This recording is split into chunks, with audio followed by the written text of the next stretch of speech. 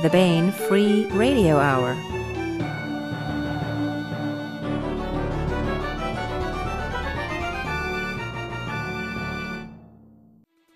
On the podcast, the ghost in the machine gears down instead of using the brakes, and the transmission of time grinds to pieces, and its parts scatter across the asphalt of forever. Plus, we continue with our complete audiobook serialization of John Ringo's Under a Graveyard Sky. All right now. Welcome to the Baen Free Radio Hour podcast. It's an honor to have you along. I'm Baen editor Tony Daniel. And I'm Baen editorial assistant Christopher Rocchio. Hey, we have a retrospective on the alternate history writer Robert Conroy with author J.R. Dunn, who's completing the Civil War alternate history novel Bob Conroy was working on when he died of cancer in late 2014.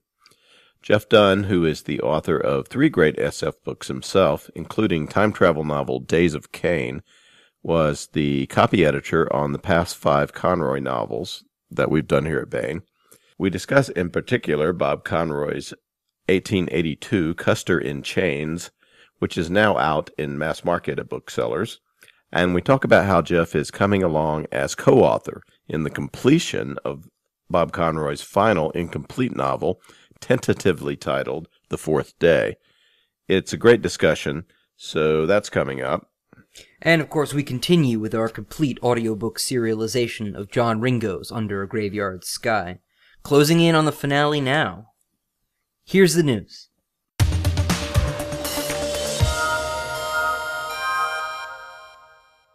Hey, I thought we'd talk a bit with Christopher Rocchio, who is our social media guru here at Baen. Christopher has been trying to up our game in that area, and I think succeeding. Christopher, can you tell us about some of what you've been doing and how people can connect with Baen and find out more about the books they love via social media and stuff like that? Absolutely, but first I should say that guru might be overstating it, but I am doing my best. For now, we've been focusing our efforts on Facebook and Twitter, those being the most text-friendly social media. You can find us on Facebook at facebook.com/BaenBooks and on Twitter at BaenBooks. That's with the @ sign before the words BaenBooks. We try to bring you several tweets a day and one larger Facebook news story, links to the short stories, nonfiction on the website, for instance, news about author appearances at conventions and book signings, etc. Really, they're just a way to get you all of your Baen-related news while you're stuck between newsletters and waiting for a big update. That being said, there's information on there you won't find in the newsletters. Again, there's this emphasis on author appearances and conventions. We try to keep you up to date. And there are even contests, separate from the contests in the newsletter. We've been giving away books on Goodreads, and you can get the word on that through our Facebook and Twitter platforms.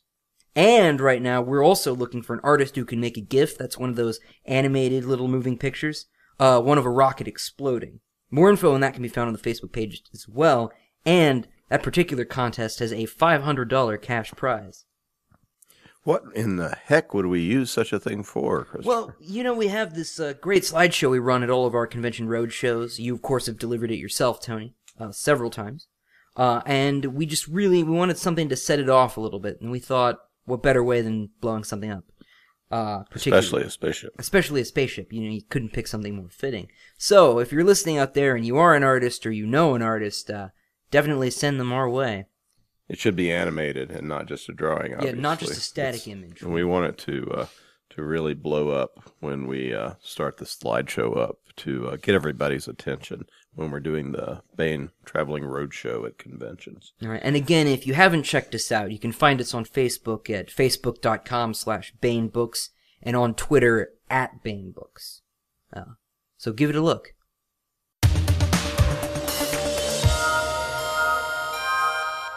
I want to welcome J.R. Dunn to the podcast. Hi, Jeff. Hi, Tony. How are you doing?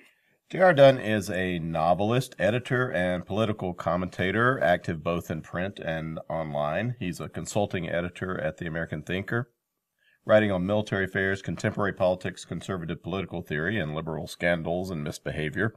He's also written several essays for Baen.com on the future of the military in the future. His columns have been reprinted, linked, and discussed in publications as varied as Real Clear Politics, the New York Times, USA Today, and the Daily Telegraph, Investor's Business Daily, lots of places. Jeff is the author of nonfiction book Death by Liberalism, The Fatal Outcome of Well-Meaning Liberal Policies. He's also the author of 3 science fiction novels. His books include This Side of Judgment, Full Tide of Night, and Days of Cain, which is one of my favorite, possibly my favorite time travel novels of all time. One of the best science fiction time traveling novels, and maybe the best science fiction examination of the Holocaust. He served as associate editor of the International Military Encyclopedia, which has been on hiatus since he stopped serving in that capacity. In addition, Jeff is one of our go-to copy editors here at Baen. From what I think you started doing Conroy at 1920, America's Great War, onward, he's been the copy editor for all of Robert Conroy's alternate history novels. And that's what we're going to discuss today. Bob Conroy's legacy is what we'd like to talk about. Who was Robert Conroy? Well, 1920. It was 1920? 20. That was here. I think so. I've done about half a dozen of them. Yeah. And you, we originally called you in just to look at all the military aspects of everything. And we and Bob liked what you had to say so much that we were like, let's just get him to to copy edit these things. Let's just put a chain on him and make sure he doesn't escape. Yeah, exactly. Yeah. So, and we'll discuss how thick that chain has become. Bob Conroy is the author of many alternate history novels. For Baen, he wrote Himmler's War, Rising Sun, 1920, America's Great War, Liberty, 1784, 1882, Custer in Chains, Germanica, and thriller Stormfront. Bob was an Army veteran, a businessman, and after retirement, a teacher for quite a few years at a college near his home outside Detroit. He taught business and economic history. He began writing alternate history after his retirement from business as well. He died in late 2014 of cancer.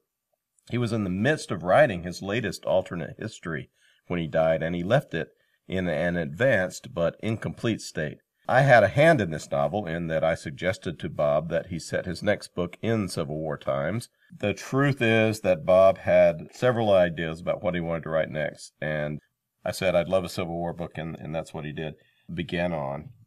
So his agent, Eleanor Wood, had this unfinished manuscript. I believe it was called The Fourth Day, and it may still be called that. That's right. Bob's final work, and Baen had the perfect candidate to finish the book. We had a guy I think is supremely gifted fiction writer, an expert at military history, and someone who is intimately familiar with Bob Conroy's work since he was the copy editor on many of his books. So I put the idea of finishing The Fourth Day to Jeff Dunn, and he jumped at it. And this month, the reason that I want to talk about it particularly now is that this month marks the mass market publication of 1882 Custer in Chains, which is Bob's, well, let's see, that's 3 back, not his penultimate, it's his penultimate historical alternate history. So I thought we'd talk about Bob's work in general and then discuss with Jeff how he's approaching this posthumous collaboration with Robert Conroy. So, Jeff, I was once talking to Baen publisher Tony Weisskopf about Bob Conroy's prose, and we were thinking about how it seems like it would be easy to replicate, but it's not. It's kind of deceptively simple. Seems effortless. That's it exactly. Yeah. How do you go about trying to work with that? Simplicity is as you say, it's something that's awfully difficult to duplicate. As Orwell once said, the prose should be completely pellucid and transparent. It shouldn't get in the way between the subject and the reader, which makes perfect sense. And it sounds really simple once you hear it, but you're trying to do it. Trying to bring it off is another story completely, and that's the real challenge in trying to duplicate how a writer writes. And but one of the advantages I had here was that I had worked on like a half a dozen of Conroy's novels, so his style, I kind of absorbed his style in a way, so it was a lot easier for me than it would have been coming in cold. Can you sort of describe what a copy editor does so that we can understand how intimately you get to know a work? Sure. A copy editor, basically, you got to go through the work. You've got to pay close attention to the prose. You got to assure that it's consistent. You have to correct errors, and Really, that's about it. Everything else from that point is instinctive, and it's something you got to build up, and that's the advantage I had in dealing with Conroy's work. There was nothing conscious there. You create a style sheet. Yeah, exactly. You create a style sheet with the author's idiosyncrasies, his habits, and so forth and so on. But it's not just the conscious stuff. It's the stuff that you pick up that you can't even describe. Yeah. And that's what makes it relatively easy to deal with Conroy's writing, his style, his way of expressing himself. Yeah. So we both read a bunch of Bob's stuff. I would say that one of the hallmarks of his books is he always picks out 2 or 3 viewpoint characters who carry most of the story that are fictional characters, while presenting vignettes of a lot of historical characters. And usually these guys are, mid-level officers on both sides of a conflict, something like that. The good guy's usually American, I would say. Well, yeah, naturally. I mean, how could it be any other way? But it's usually mid-level, usually younger, usually starting out, and usually at conflict with the historical character in some way or another. Like in the Custer novel, Custer in Chains, the main character is a young U.S. Army officer who saves Custer's life at Little Bighorn, which is basically the inflection point. That's where the history breaks off. And Custer, as we know, has no gratitude whatsoever. Yeah. His entire thing after that is to interfere with the guy's career, wreck his life, and so forth and so on. Even as he goes on to bigger and higher heights, Custer eventually becomes president, and that's the basic conflict of the novel right there. It's not particularly the historical stuff, though the historical element is certainly important. It's the character conflict between the young officer and Custer. How do you think, based on your historical knowledge, how do you think Conroy did with Custer? This is kind of the Thomas Berger Custer of Little Big Man, in a way, wouldn't you say? Yeah, to an extent. Yeah, but Thomas Berger was more or less ridiculing it. Thomas Berger was taking on the historical myth of the heroic Custer who was killed by savages for no reason. Custer was just out taking a ride with his boys, and these Sioux came out of no place and killed him for no reason. Right? Okay.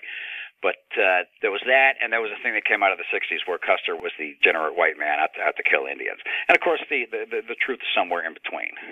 Custer was not a heroic figure by any means. He was in fact a bit of a nut.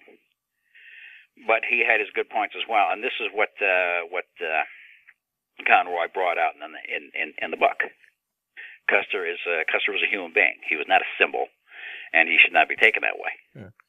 And I think he did a damn good job at that. I was really impressed by his characterization of Custer in there, because he didn't rely on the myths, the symbolism that Custer has taken up for over a century now.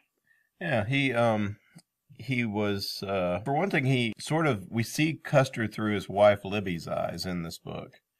And Libby's kind of a piece of work too, isn't she? Yeah, she's like the power behind the throne with Custer. She's the one that drives him on his to ever greater heights. She's living her life through Custer in a way, because naturally, needless to say, this is the 19th century.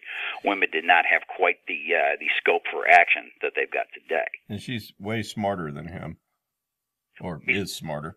No question about it. But she's also a bit of a neurotic too.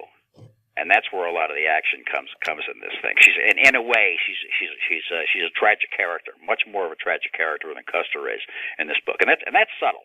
That's something that you don't really often get in history novels, as far as the characterization of the historical characters go, the icons. Yeah, he found a way to get at Custer that's new and unique and is historical at the same time. Exactly. I liked the opening of the book. The thing that sets it up is Custer and Libby have just been having sex in bed, and and Custer's like, "I'm bored," and she says, "Why don't you start a war?" And So they discuss, that's how wars get started. Who they could fight, and England's out. They would whip our asses. So Right. Well, World War One, you could very easily look at the fact that World War One was started by a man who had a bad arm, who was the Kaiser. Mm-hmm. Spent his entire adult life making up for the fact that his arm was messed up. He had a congenital deformity. How much do you buy into such? I mean, it's fun to talk about. Are you like a historical?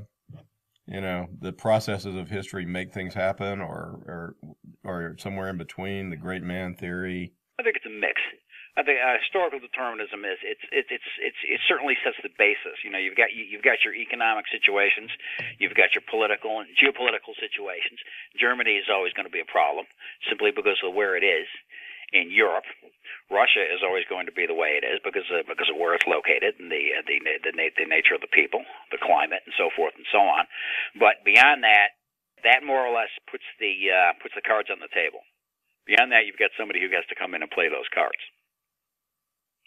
Bismarck has his relationship with the Kaiser and Hitler. They're all of a general type, but Bismarck would not have been as stupid as Hitler was, or as crazy as Hitler was. Let's look at it that way.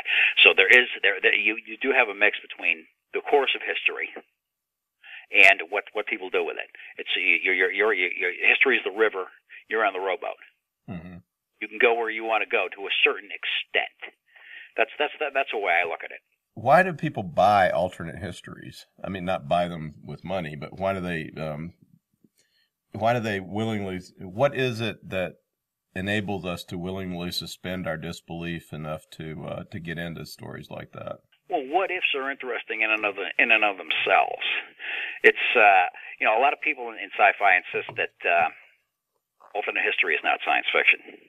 It's something else, which to an extent they have an argument, but it's the same sense of speculation, except for the fact that it's historical fact rather than tech. Yeah. Well, Conroy said in an interview with me back in 2013 that that he never would put fantasy elements or science fiction elements in. That he thought that, for instance, Harry Turtledove's stuff was not really alternate history in his conception of it, and I presume Eric Flint's stuff as well. In that, time travel's involved. Right. That I'd be tempted to agree with. When you go back to the original alternate history novels, and alternate history goes back a lot farther. There was a famous collection in the 30s, in which various statesmen and historians and so forth were called on to speculate certain changes in history. And I believe, if I'm not mistaken, Winston Churchill actually speculated on the Battle of Gettysburg. I may be wrong there, but I think that is the case.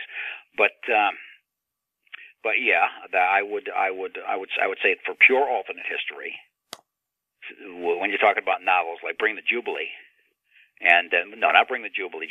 Bring the Jubilee has time travel, but the Man in the High Castle, for instance. Mm-hmm. The Man in the High Castle is pure alternate history, in which virtually the only thing that occurs is that the Axis won World War II. There's really not that much in the way of sci-fi elements in there, and that's what we might call pure AH.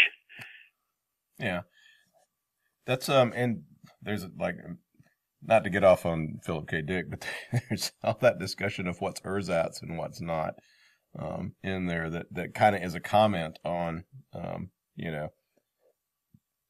we have our memory of history and and then we have actually what occurred and whether they are the same thing or not. Oh yeah, the guy with FDR's cigarette lighter. Yeah, or not, it matters. What'd you say? Anyway, let's not get into it. We could go down a rabbit hole talking about Philip K. Dick. So Bob once wrote that an alternate history needs to be plausible, accurate, and relevant. And the relevant was kind of the hard part to pull off. I guess let's talk about the fourth day. Is that what we're still going to call it? What do you think is a good title for this thing? Well, if I would go for something like The Day After Gettysburg. Yeah. Okay. The fourth day really doesn't express anything at all about what the fourth day could be about anything. The thing about Bob Conroy's titles is he was very good at coming up with them, and he always came up with them after he finished. And so this is a book he didn't finish. Let's just let's backtrack and talk about what this is, this project. How did you get it, and what did you start thinking about? How did I get it? I don't follow you. Well, you sent it to me. Yes, I emailed it to you. That's how I got it. But I mean, in what form is the novel? Okay. As Bob left it. How did it stand when I got it? Yes, okay. Yeah. All right. Well, one of the frustrating things about Bob was the fact that he didn't outline. He didn't actually send outlines. He would have notes, but you really couldn't tell where the novel was going. Now, the good thing about this one, it was probably a good half, 2/3 done, and it was I got a good solid picture of where it was going, and because I'd handled his material in the past through the copy editing, I had a good idea as to how he would probably have handled it. So what's the setup? What is it about? What it's about is this is something that this is actually a point that a lot of people have debated historically. The Battle of Gettysburg, George Meade, after the battle, the Army of the Potomac, the Union Army, was so beat up, he decided, probably very wisely too, not to pursue Lee. Lincoln wanted him to go after Lee, not let Lee escape and go back to Virginia. So Meade stood back, and Lincoln was rather angry about this for some time until he was finally persuaded that the army was so trashed that they couldn't have accomplished anything catching up with Lee. In Conroy's alternate universe, Meade chases Lee, hits him right at the Potomac, and the victory at Gettysburg is totally overturned. Lee, with his back to the wall, beats the hell out of Meade, and as a result, the Union Army is virtually finished. It has to be dragged back and reordered, virtually rebuilt. So Lee has his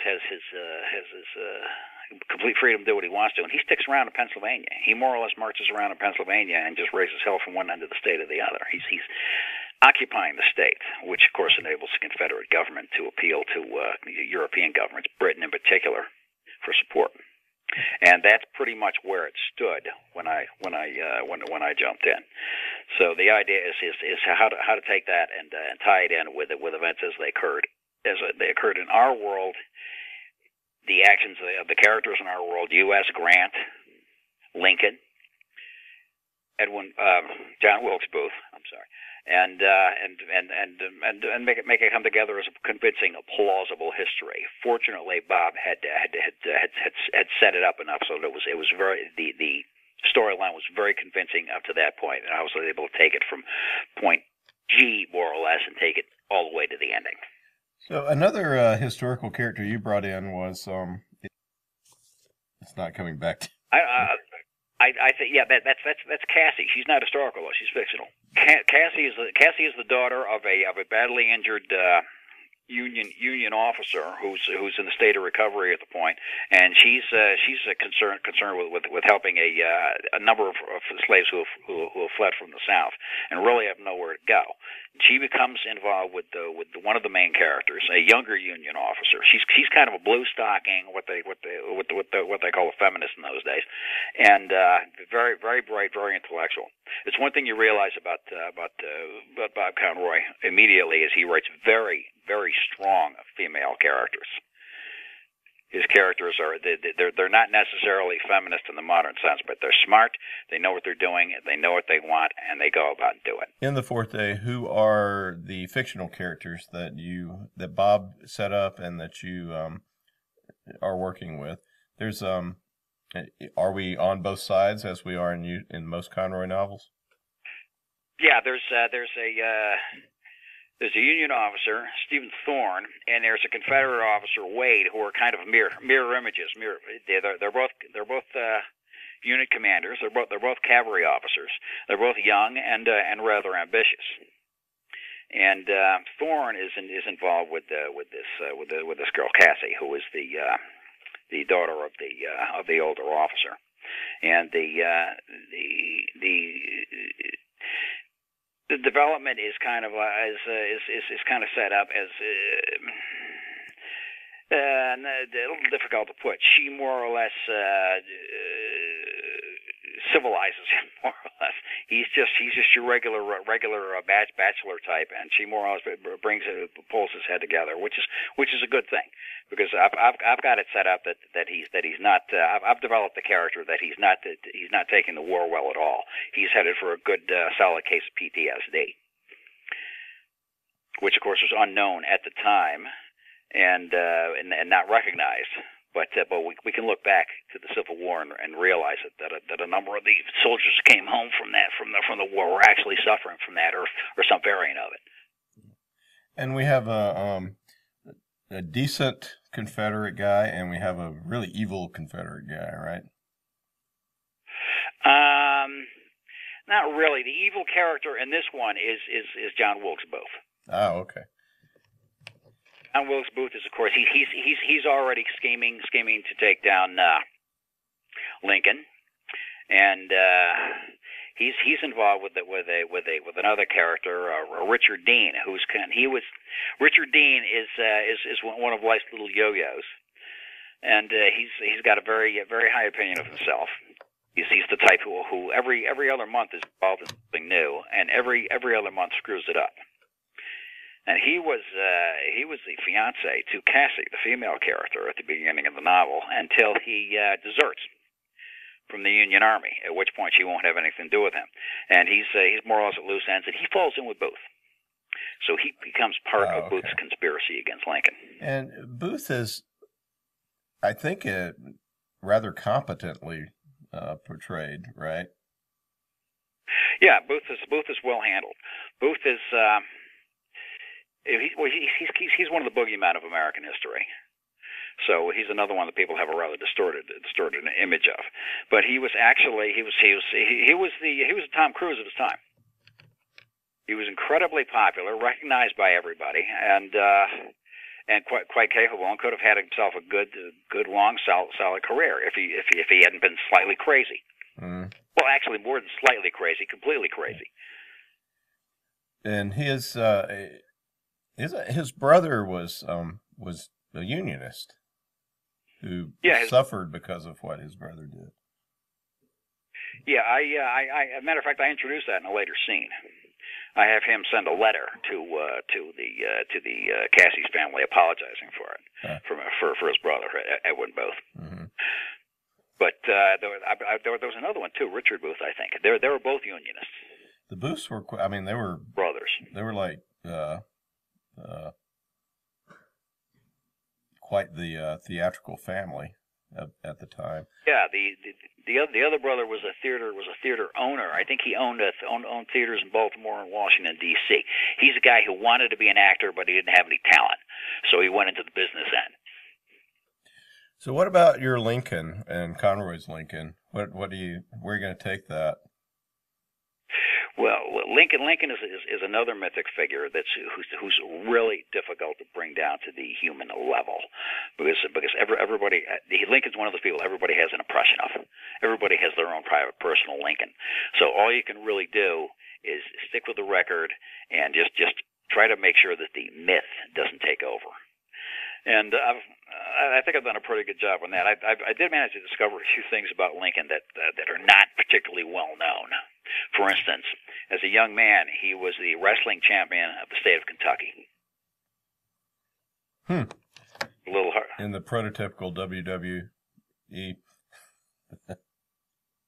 Yeah, exactly. He was a mixed martial arts champion of the 1830s, more or less.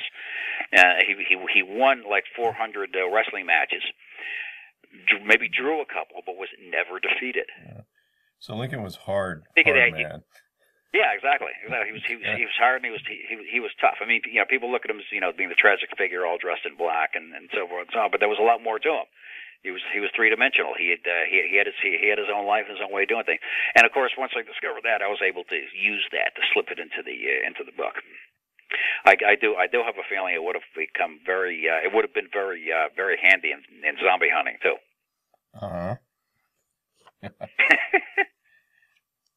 Lincoln is a prototype. I mean, he's a polymorphously useful in fiction, it seems.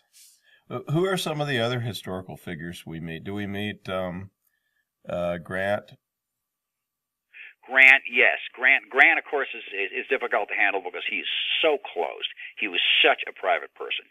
Very difficult to get into his head or figure out what he was thinking. So the solution there is not to get into his head, just show his actions, which is how you can handle it here. And also Robert E. Lee, of course. Lee is another one who's a mythic figure, and Lee's problem is that if you take a look at it from point of view of the South, he was the perfect knight, and nothing bad can be said about him, which it's perfectly understandable, and you can't blame people whatsoever for having that particular idea. But it does make him a little bit inhuman. So you really have to be careful about how you handle the character of Lee. A lot of people were offended when Gettysburg came out, the movie on Michael Sharra's novel, because because of the scene where he's arguing with Longstreet, James Longstreet, about the attack on Gettysburg. Because a lot of people couldn't accept that he could be mistaken on that level. Which of course it's what happened historically. Apparently Lee was extremely ill at that weekend, and he just wasn't thinking straight, and he more or less ordered the attack out of just an impulse, which he later, of course, stated was an error. But it's a bit of a challenge to take on a character like that and deal with him, and it's good when it comes across as satisfactory. I don't know if people are going to particularly care for my Lee, more or less, my interpretation of Lee, but I think I've handled it rather well. Well, I mean, Longstreet was always on Lee's case, right? I mean, he did not buy into the myth of his time. I didn't buy into the myth. Well, he was, of course, loyal general, but he often was critical of Lee. Well, Longstreet was really confident. He was a really capable general, but he was also a bit of a conniver. He sent him out west to assist Joseph Johnston against Sherman in 1864, and there was some kind of conspiracy against Johnston by his junior officers. And Longstreet, instead of going in there and quelling it and straightening things out, he joined the conspiracy. Now, there's no telling whether he wanted to take over Johnston's army or what, but it's a pretty asinine thing, and it's something he shouldn't have done. He shouldn't have been involved in, and it really kind of colors your attitude toward him. Even though he's a really admirable figure in other ways. After the war, he actually threw in with the new government.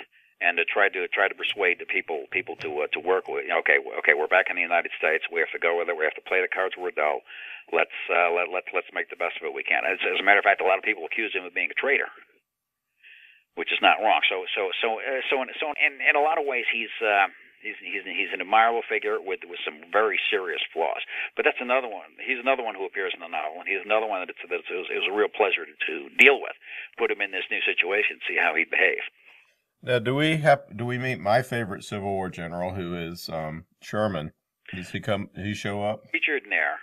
He doesn't actually show up, but he's part of Grant's master plan for arresting Lee out of Pennsylvania and ending the war. Well, if you take a look back at the Civil War, what a lot of people don't realize is that Grant had an overall plan for ending the war in 1864, and it was screwed up by his incompetent lower generals, his juniors. He was going to send Sherman into Georgia. He was going to have Benjamin Butler take on Fort Fisher, which was the last big Confederate defensive fortification on the coast, and he was going to have Banks take Mobile.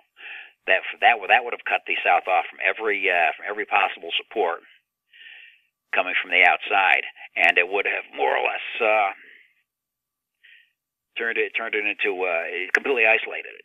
Turned a very bad situation absolutely hopeless. But Banks instead turned around and took off for Texas, and Butler was a lovable screw up of the Civil War. He never accomplished anything, but it's impossible to hate him for it. But I kind of duplicated that setup here in the fourth day by having Grant go in and challenge Lee in Pennsylvania. More or less, just grab him so he can't do anything else. So he can't send reinforcements. He can't act tactically or anything. And then have Sherman march over the Kentucky hills into Virginia. Mm-hmm. It's kind of an alternate history version of the vast plan that he had in our world. Yeah. Well, Lee was stealing a march on Sherman, as it were, by tearing the hell out of Pennsylvania. That's exactly. That's a real cool idea. That kind of overturns the thing. That takes our history and more or less turns it inside out in a way. Yeah. So what? Just can you quickly? What is the actual history after Gettysburg? It was the high tide of the South. You know, I mean, some even pinpoint what Pinckney's charge as. That was it. That was the peak, and then. Yeah, that's there's a great quote from William Faulkner who once said, "For many men living in the South, it is always going to be 9:05 on July 3rd, 1863, which is the moment the Pickens charge started." Mm-hmm. And that's it is definitely part of the mythology. But of course, the point in our world, Lee got away. He got back to Virginia. Meade attempted several other advances against Lee in Virginia that failed for various reasons. And what a lot of people, it's been thanks very much to Bruce Catton. It has been overlooked that the real serious victory that weekend, that's the first week of July, 1963, occurred in Vicksburg, almost the same day. It was the day after. Grant took Vicksburg. That split the South in two, and that more or less guaranteed that no matter what Lee did from that point on, he wasn't going to succeed. And that also made Grant the leading general in the Union forces, and made it inevitable that he was eventually going to take over the total command of the army, which he did, of course, in 1864. And he might have, as I was mentioning earlier, he had the plan, and he might have shut the war down in 1864 if it wasn't for complete ineptness on the part of his officers. But of course, he prevailed, kept the offensive against Lee's forces in Virginia going when a lot of people thought it was impossible, and finally ended the war. The war, it went on for about a year longer than it should have gone on, even under the best circumstances, and long after the South could have really gotten anything out of it. Yeah. It's one of the tragedies of American history. The South should not have ended up in the state that it did. Let's face it, the whole area was on its knees for nearly a century afterwards, which is what a lot of people neglect when they consider the South. You have the mythology about the South is backward, the Ku Klux Klan, all this other stuff. It was a defeated country. It was a country that had been defeated and beaten up as badly as any country in history. Oh, sure. And I mean, that's, I think that Sherman is probably responsible for the South becoming a series of banana republics.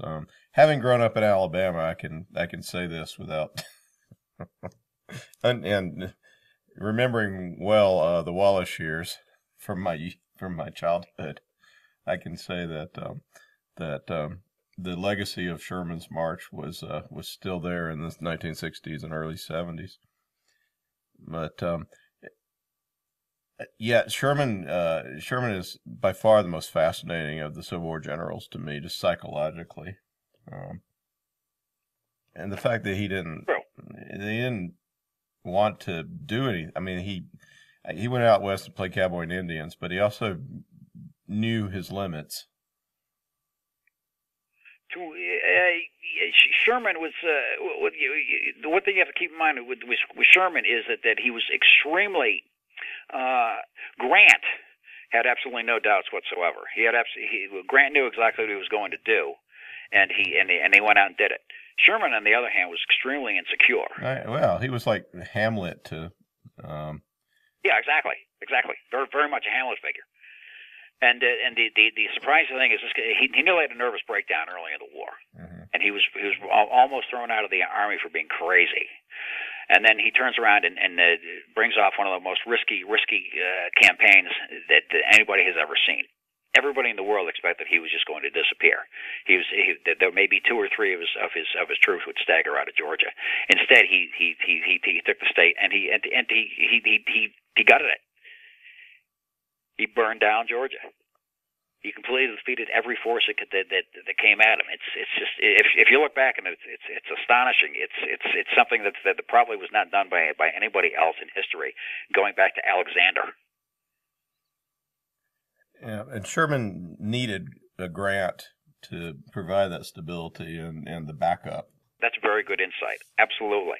And Sherman admitted that himself. He said once, I stood by Grant when he was drunk, and he stood by me when I was crazy, and now we stand together always. Yeah. So there's no question that they were a team, and it's very possible that they couldn't have brought off what they did bring off alone. They could only have done it together. Their actions can only be judged together. Well, what's been the back to the book that we will see? I'm hoping in 2017, perhaps. What's been the most fun and hardest part of working on this thing? The hardest part for me in any books of this type are the battle scenes. I find battle scenes very difficult.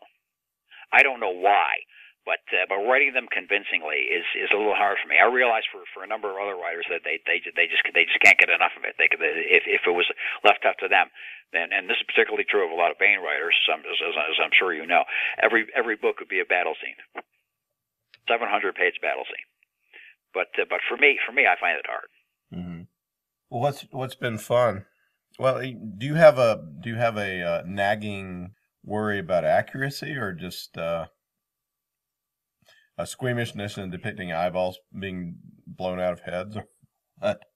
That's probably it. That's probably it. It's just I tend to feel for the character a little more than I should. So Conroy's battle scenes are frequently pretty explicitly gory. He doesn't shy back from depicting the horrors of war. Right, but the good thing about Conroy is it's not meant to be sadistic. Mm-hmm. It's not meant to have any. He's just showing you the way it is. He's not taking it as being something particularly attractive or interesting, which is one good thing about his work too. Yeah. Well, what have you enjoyed? The enjoyment of this has really been figuring out the characters. These are the real life characters, the Lincolns and Lees, and fitting them into this new Malo. How they would have reacted to certain things, how things would have affected them, and how they would have come back. In particular, what I really enjoyed was taking certain things that had happened in our timeline, in the things as they really happened, and more or less giving them echoes in that timeline, giving them kind of mirror images.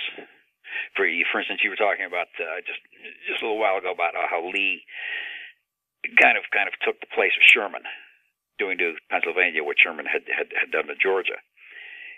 There's a number of other elements that you can slip in there. For instance, when Grant finally confronts Lee toward the later parts of the book, I was able to take certain aspects of the Overland campaign. That is the campaign against Grant against Lee in Virginia in our world, and put them put them into this context. You follow what I'm saying? Sure. And it would cast a slightly different, because of the context. It might be perceived a bit differently. Yeah, but Grant would act the same way. He would. Oh, I see. Yeah. Same thing. Even though he's doing it in Pennsylvania rather than Virginia. Right. Especially Grant would act the same way. Yeah. Yeah. Exactly. Exactly. He would try to do the same thing, and Lee would have responded the same way, and Lincoln would have been viewing things the same way. So it's like you could take these echoes of the history as it happened and more or less put them into this new context, and I think it has a little bit of three-dimensionality to it, and really kind of brings it to life, if you know what I mean. Yeah. So, what else have you been working on lately? Well, basically just nothing fictional. I've got some ideas, but I haven't put them into. I've just barely put a word on paper for any of them. But after this, we shall see. Mm-hmm. Because I haven't really written any fiction to speak of for the last for quite some time, as you well know. But after this, maybe it's like junk. I got it back in my veins again, and maybe I'll have the monkey on my back. Well, this has been my grand plan all along, just to bring you back into writing science fiction. I think I think you're one of the best writers of the '90s for sure, and we need you back. I'm pulling Susan Matthews and you back into this. That's my great plan. My two favorite writers from the '90s. Matthews, really? Yeah. We're gonna bring back her age. What's that? I haven't come across her in a dog's age. Yeah, we're bringing back her Inquisitor novels, the Jurisdiction novels, and she's written a new one that I mean, this is the only universe she ever writes in, and I really think it's the new one is great, and the old ones were just fantastic. Some, I think some of them approach literature. So, one of my great projects here, and she's just cool as hell as a writer and a person. We should, I should mention that, we have never met physically, but we have been friends for many, many years. That's very strange. Yeah, that was back in the early '90s, wasn't it? Yeah, we both started out writing for Orson Scott Card's fanzine, right? Yeah, that's right. You did a review of Scott Hart's for him, which is one of my early short stories, and it was a really impressive review, and it really came at a critical time too, and that's how we first got in contact. Yeah. And we used to write letters a lot. We sort of fell out of that over time. But my novel Metaplanetary, you gave me a huge amount of advice, which I just took verbatim right out of your notes to me. Which was about who? It was about who? What's that? About Sherman. It was about Sherman, right? Yes, it was, actually. W.T. Sherman, yes, indeed. Yeah, I have. So see, everything ties in. It's like there's a pattern. That the mystics are absolutely correct. Yeah, I did. I mean, basically, I said, what if we had Sherman in a science fiction civil war? What would he do? And that's where the genesis of that book came from. But all the cool crap you can do militarily with nanotechnology, I just basically said, tell me, Jeff, some stuff, and I just developed it from there. Really, I mean, I know you've taken a detour into nonfiction and political essays, and you write great stuff, frequently reprinted stuff. But I would love to see you come back to fiction, and I'm really glad that you're doing it with this effort with completing Bob Conroy's final work. Well, this has been enough fun, so we'll see. The problem, of course, is just to get rolling. The problem is to get started. With me, it's always once I'm rolling along, things go fine. But just getting off the dime, that's the challenge. Yeah. Well, getting paid for things is also always. Yeah, that's true. That's a good thing. That's another point. Everybody's like, why don't you write this or that? It's like, well, I'd have to spend a year writing it with no money. That's why. Yeah, exactly. I'll just write what Tony tells me she would like. So anyway, the author we are talking with is J.R. Dunn. His science fiction novels can be found in ebook form at Baen eBooks and elsewhere. His nonfiction book, Death by Liberalism, is also available at booksellers everywhere. The wonderful author we have been discussing is alternate history master Robert Conroy. Robert Conroy is the author of Himmler's War, Rising Sun, Liberty, 1784, 1920, America's Great War, 1882, Custer and Change, which is out now at booksellers everywhere in mass market, Germanica and Stormfront, all Baen books. Jeff, thanks very much for being with us and talking about Bob Conroy. Thank you, Tony.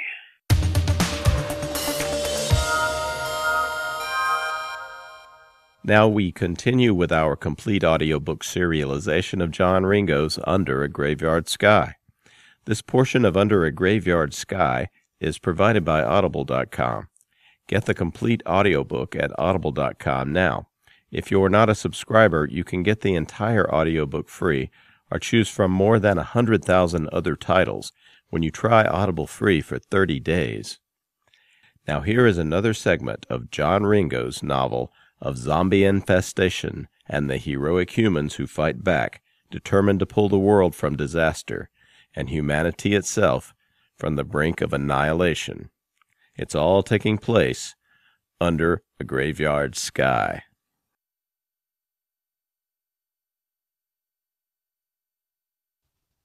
Day 4. Faith stood under the decontamination shower and made a motion with one hand for more. Day 6. Okay, seriously, like how many of these damn things are there? Day 9. This is why I hate 556. Faith fired 3 more times. Oh, just die already. As the supply of rounds for the Smith's AK variants dwindled, they had switched to the Coast Guard's M4s, which used a much smaller 5.56mm round. The arguments for or against 5.56 were complex, but the fact that it generally took multiple rounds to stop one of the infected was notable. You need to shoot them in the head, Fontana said, double-tapping a zombie. On the other hand, a team had finally found the key for the Campbell's ammunition magazine, which had a plentiful supply of 5.56. The United States started to go downhill when it changed from a round designed to kill the enemies of our glorious republic to one designed to piss them off, Faith said, shooting a zombie 5 times, then walking up and shooting the still thrashing infected in the head. Seriously? Just die, okay? Seriously, it's legal to marry at 14 in Arkansas. Fine, Faith said, double-tapping a zombie that had reared up out of the darkness. If we clear Arkansas by the time I'm 14, we'll talk. That's not fair. Day 11. Okay, Faith said, laying down fire with an MG-240 off the Campbell. This is more like it. They'd finally cleared the passenger areas all the way to the top of the ship. The top deck was mostly open and a perfect place to use a machine gun, especially from the top of a water slide. Happiness is a belt-fed gun, Fontana said, grinning. Remember, short controlled bursts or the barrel will overheat. That's gotta be a design flaw. What's the fun of short controlled bursts? Faith said, stepping out of the stairwell. Back in the dark again. The passenger areas were entirely clear. Except for the few emaciated survivors in the cabins, there had been no uninfected individuals. Now it was time to work on the crew areas. All clear if we find zombies, Faith said. But if there's nobody who answers a knock, I'm just going to let somebody else check the cabin. Hopefully down here, they'll all have died of dehydration, Steve said. The zombies, that is. Trixie doesn't want to know about the cabins, Faith said. We get it, honey, Fontana said. We'll check the cabins. As a senior maintenance officer, Robert "Rob" Cooper didn't have access to all the supply areas, technically. But as a senior maintenance officer, what he did have was a lot of friends willing to look elsewhere when he turned up with a dolly. Besides, everybody was doing it. Everybody knew that things were going to shit, You only had to be around one person who turned to realize that this was really and truly bad. And everybody was stocking their cabins. Rob didn't stock his cabin. He stocked a maintenance locker. For one thing, it was closer to the supplies area. For another, it had a white water line running right through it that was below the line of the water supply, and it wasn't anything tough for a guy who'd worked his way up as an engineer to run a quick fitting into the line. In other circumstances, that would be an automatic firing offense and really, really stupid. After 2 months in the darkened maintenance shack, he was so glad he'd ignored both regulation and common sense. And so was Gwyn. He'd run into the staff-side third officer while trying to make it to the lifeboats. Unlike a lot of the ship-side officers, he'd stayed on the ship with the passengers, right up until the abandoned ship call, which had been made by staff. And when he'd headed to the lifeboats, in a zombie apocalypse, he'd gone prepared. The crowbar was how he'd beat his way most of the way to the lifeboats before finding out, from Gwyn, that they were all gone. She'd protested heading to his hideout. She'd been bitten at the boats, and then again, from a zombie he beat off of her. Then there was the blood splatter from the beating. But he'd insisted. He didn't know why even then. Maybe it was the thought of such a pretty lady becoming a zombie, or being eaten by them. And he kept in the back of his mind that he had a crowbar and a bunch of painting plastic, if it came to it. But in the end, she'd accompanied the burly 53-year-old engineering officer into the bowels of the ship. It had been fortunate he'd brought her with him. They were halfway to the forward maintenance shed when the full lockdown hit. Even his card didn't work, which pissed him off. Maintenance, as he mentioned to her at the time, was supposed to have access to the whole ship, especially in an emergency. But Gwyn's continued to work all the way to the shed. It had been touch and go with Gwyn. She'd gotten real sick. Fortunately, he had plenty of water to feed her and a pretty decent supply of medicine. He'd had a lot of friends in the crew. But she was a tough lady. Easy on the ice until the lights cut out on day 3.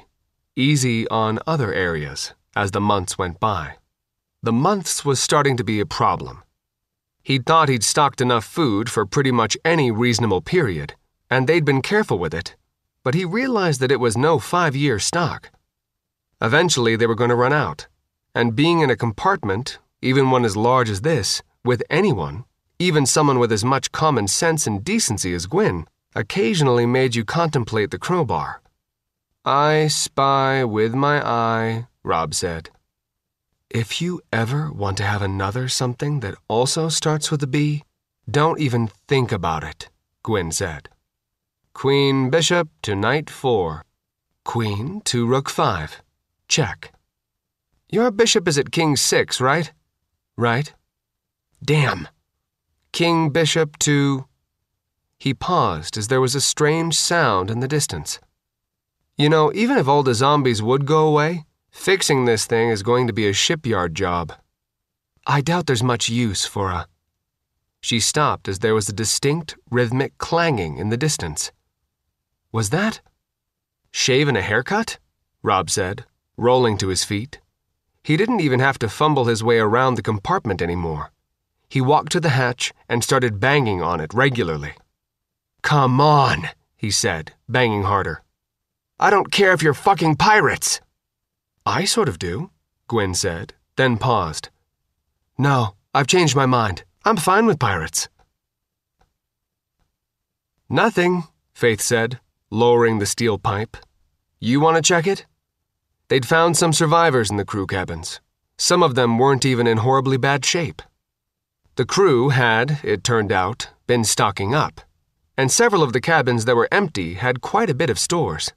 Some of them even had stuff that was sort of comical in a black way. One of the steward's quarters had 5 pounds of caviar in it. Fontana had pointed out that caviar was originally designed to be long storage and was a good source of protein. Faith had learned 2 things that day. That, and beluga caviar was icky, even on some really expensive kind of cracker. "Roger," Fontana said, keying the lock. As he did, there was a distant clanging. "Customers?" Faith said. "Seriously?" Sounds like it's coming from forward, Fontana said, moving down the corridor. Try it again. Faith banged on the walls, hard, and was rewarded with more banging. Guy's in good condition, Faith said.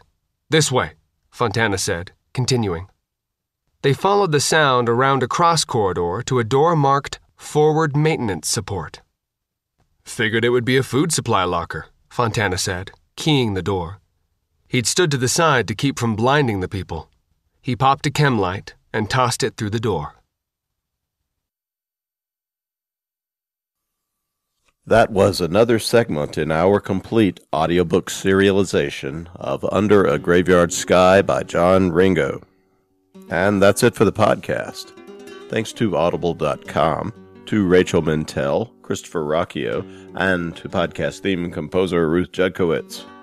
And an accurate reproduction of the pistol used by John Wilkes Booth on Lincoln at the Ford Theater, along with the contact number for Booth's great-great-great-grandnephew, who works as an Uber driver in Washington, D.C., and is the only human alive with the power to take down the rampaging statue of Lincoln risen from his chair in the monument that's crushing cars and their inhabitants along the Capitol Mall as if they were just ants and headed for the White House.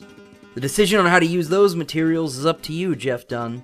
And our thanks for discussing Robert Conroy's alternate histories, including new mass market 1882, Custer in Chains, to J.R. Dunn, soon to be co-author of the final Robert Conroy alternate history novel set during the height of the American Civil War.